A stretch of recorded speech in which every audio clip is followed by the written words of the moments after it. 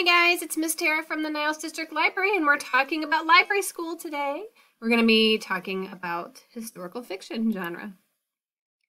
Lots of cool things to talk about for historical fiction. So what is historical fiction, you ask?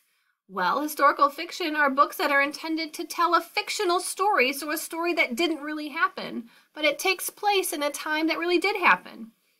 So for example, here, The War That Saved My Life, one of my favorites. Takes place during World War II in England. So the character here is Ava, is not a real character, but people like her did exist, but World War II was a real time. Henry's Freedom Box takes place during the Civil War. Henry is not a real character, but there are many characters like Henry, or people like Henry who did exist during the Civil War. Molly Bannaky is a pilgrim, and Molly is not a real person, but many girls like Molly did exist. So generally it is considered that historical fiction is 30 years or more in the past. Some people say more, some people say less. The general idea is around 30 years in the past, maybe more, depending on who your teacher is and what the requirements are. Okay? So the characters are fictional, but the setting is not. So for example, the little boy here on the picture of I Survived is not real, but the Hindenburg was a real disaster that happened. Esperanza is not a real character, but she represents many people who really did exist during the migrant uprising in the 1920s and 1930s. So Carrie from The Great Storm of Galveston in 1900 is not a real person, but the Galveston hurricane really did happen. They might encounter famous events like the Holocaust, like the Civil War, but the characters themselves are not real. The not real characters might encounter real people. So you might be reading a book about the American Revolution and your character gets to meet George Washington. Okay? So the characters are not real, is the main idea there. Everything included in the book must be something that could have happened or someone that could have really existed during that time. The settings must be accurate and authentic, or else they're not really true historical fiction books. And when you're writing an historical fiction book, it is really important to do the research over what the characters would have worn, how they would have talked, what kinds of things they would have used, what their home would have looked like. So we've got the American Girl series. We've got Felicity here, 1774 Boston. Felicity is not a real person, but many girls like Felicity did live in Boston in 1774. And they really would have dressed like she's dressed, and they really would have seen things that you see in the picture. They wouldn't drive cars, they would have rode horses, their dresses were long, the streets were not paved, they were dirt. The men wore three-cornered hats here in the corner like you see. Same with Catherine called Bertie during the Middle Ages. Characters would have dressed just like her. They would have used a quill instead of a pen on paper. Okay, Catherine's not a real character, but many girls like her did exist during that time period. Same with the Watsons Go to Birmingham. The Watsons are not a real family, but there were many families like the Watsons who really did exist. So the difference between historical fiction and nonfiction is summed up very quickly to say that historical fiction is not real. Nonfiction is real. Okay?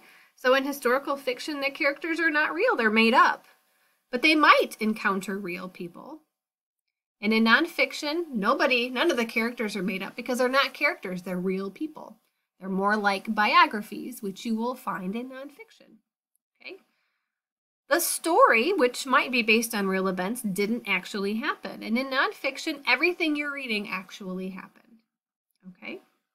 True facts might be incorporated into the story with fictional characters for historical fiction, but in nonfiction, everything is true that you're reading. Okay? And they're shelved in different places if you come to the library. So in the library, you will find historical fiction books like I Survived, The Destruction of Pompeii in AD 79. You would find that book in the fiction section. And if you look on the spine of your book, it'll have a letter call number. The call number is the number or letter that tells us where to find it in the library. And if a book is fiction, it has all letters for the call number.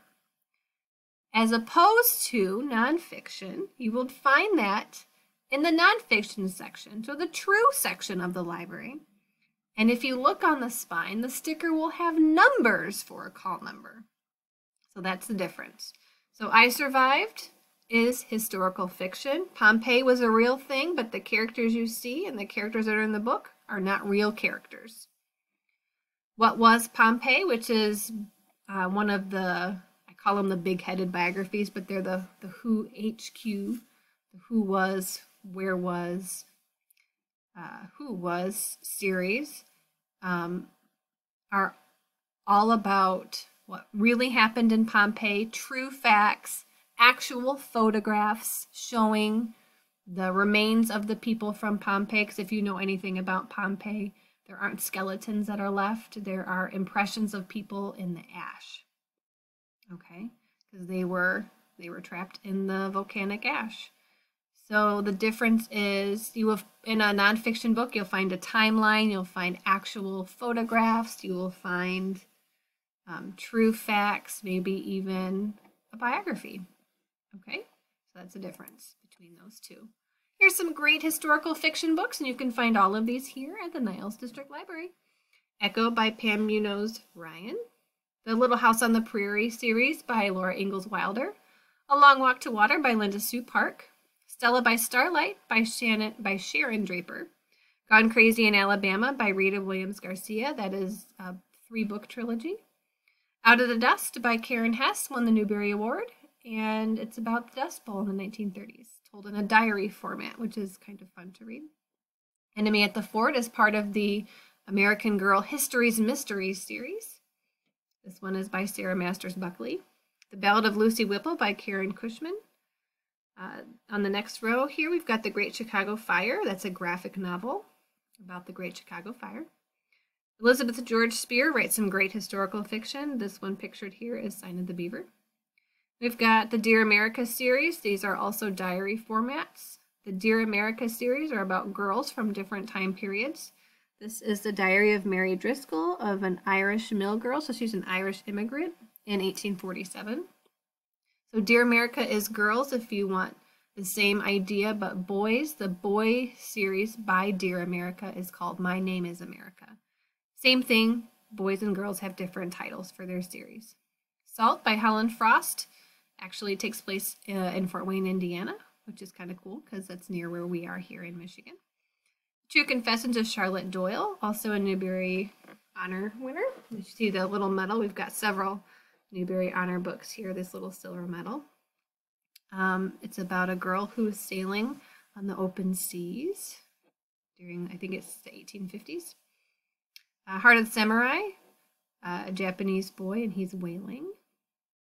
I forget what the time period is, but a long time ago. Paper Wishes is about the internment of the Japanese during World War II. Another great Holocaust is When Hitler Stole Pink Rabbit by Judith Kerr. Historical fantasy is different than historical fiction, and sometimes they can be confusing. So I just wanted to talk about that really quickly, about what the difference is between historical fiction and historical fantasy. So right away, if you're looking at the picture of the flashback 4 here, you can see something a little bit wrong here. So there are many types of books that are also historical fiction, but they have fantasy elements. So fantasy elements are things that can't really happen. So for example, we're talking about time travel. We're talking about talking animals. We're talking about characters using tools that they wouldn't have used during the time period. So as the example that you see here, the girl has a cell phone in her hand during Abraham Lincoln's time in the Civil War. He is holding an auto zoom camera, which they certainly would not have had during Abraham Lincoln's time. The setting might be centered around a point in history, but something is not quite like it should be. Okay, so Ranger in Time is a time-traveling dog. That is certainly something that wouldn't happen. The Infinity Ring is about a group of kids who have a magical ring that allows them to go to different time periods to solve mysteries. while that's a really cool idea, time travel is not something that we can do currently. Maybe someday in the future, wouldn't that be exciting? George Washington's Cows is a really cute picture book about Mount Vernon, which is George Washington's real home. You can actually go there and see it, and it looks like this. But it's about how his cows wore dresses and his pigs go to college, and obviously that's not something that happened. Other historical fantasy books have alternative histories. So, for example, instead of us Americans winning the American Revolution, what would happen if the British won? What would happen if Abraham Lincoln was never assassinated? What would happen if World War II never ended? What would happen if Alexander Graham Bell never invented the cell phone or the telephone? All kinds of alternative history books like that. Those are historical fiction, kind of, but we call them historical fantasy. There is a difference. And here's some more examples. So Return to Titanic is a 4-book series where these kids touch artifacts from the Titanic and they get transported back to the boat, which didn't obviously happen. Magic Tree House, which I'm sure you all are familiar with. There is no Magic Tree House that you can open a book and get sucked into it. Kind of a fun idea, but not really happening. The Imagination Station, where these kids go back in time to different time periods, obviously is not also really happening. The Left Behinds is another series by David Potter, the iPhone that saved George Washington. As you can see, George Washington didn't even know what a cell phone was. He didn't know what telephones were, TV, none of that stuff. So obviously the girl who's got earmuffs and a hoodie during the time of George Washington would not have really happened. Backwards cap boy, no way. Okay, so they might be based on historical fiction, but they're actual historical fantasy, kind of meshing the two kinds of ideas together. Okay, so I hope you've enjoyed our presentation on historical fiction. I hope you now know what historical fiction is, some ideas of some books that you can read, and come see me at the library to check out, and the difference between nonfiction and historical fiction, and the difference between historical fiction and historical fantasy. I hope you want to read as many books as I did making this presentation for you. I hope you have a great day and enjoy all of those great historical fiction books. We'll see you next time. Air hugs. Bye.